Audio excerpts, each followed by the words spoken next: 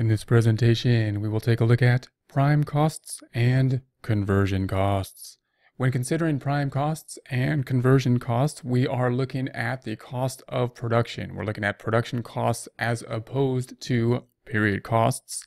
When considering production costs, we always think about direct materials, direct labor, and overhead. This should always come to mind when we think about production. Anytime we think about inventory, whether we make it or whether it be made someplace else, its costs include the direct materials, direct labor, overhead. We here talking about a manufacturing company are going to apply these three items at this point in time because we are the individuals or the company that is manufacturing the product. So remember, it's not just the materials within the product.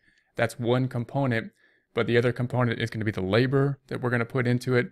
The cost of the labor, the wages we pay are not going to be a period expense, but be part of the cost of inventory to be capitalized, to be put on the balance sheet until we sell the inventory, put on the balance sheet as a piece of the inventory, as an asset.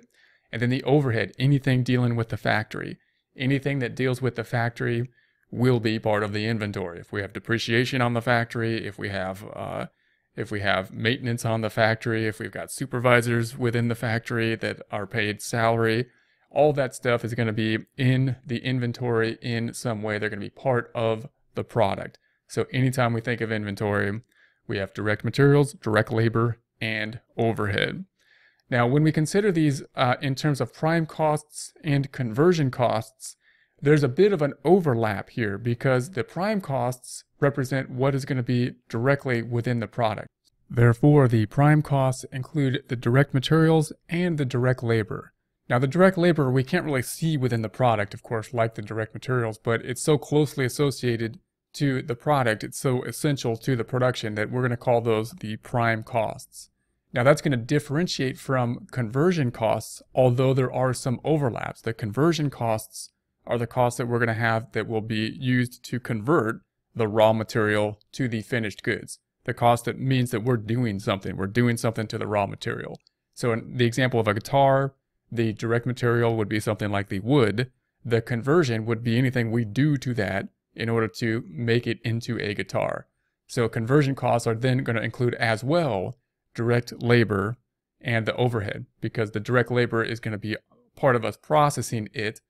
And the overhead is going to be included anything that's in the factory, because of course we need that factory in order to convert. So anything like the depreciation on the factory, the supervisor salary on the factory, the small tools that we use, the glue that we're going to use, all that stuff is part of the conversion process, part of the things that we're doing to adding on to that piece of wood in order to convert it from just a piece of wood to the end product, to the guitar. Now, this is going to be an added category that we can start to get confused with something like direct versus an indirect cost. It's a bit different of a concept. We need to keep these separated. So the prime costs and the conversion costs, we're often going to use more when we use a process cost system, and we'll talk about a job cost versus a process cost system. But it's different than the direct costs and the indirect costs. Remember that our direct costs are going to be those that are direct materials, and direct labor are both direct costs, which happens to be the two prime costs as well, but for different reasons. These two are going to be direct costs because we can apply those activities to a particular unit. If we have a job cost system, we can apply those two activities to a particular guitar. We know which guitars were worked on and can therefore apply these costs to that guitar. Whereas the overhead was indirect because we didn't know in a job cost system, we wouldn't know which guitar to apply all the stuff in overhead to. We have to find some way to do that. So if you compare the two, the prime costs are utilizing the same factors as the direct costs, but for different reasons. The prime cost meaning that they're going to be prime, the prime factors of productions, the primary expenditures, the ones that are going to be most associated with the manufacturing of the inventory. So those two are similar. The difference, of course, is the conversion cost does not equate or is not at all the same as the indirect costs. The indirect costs are just going to be the overhead because we can't apply them. If you think of a job cost system, we can't apply them to the job.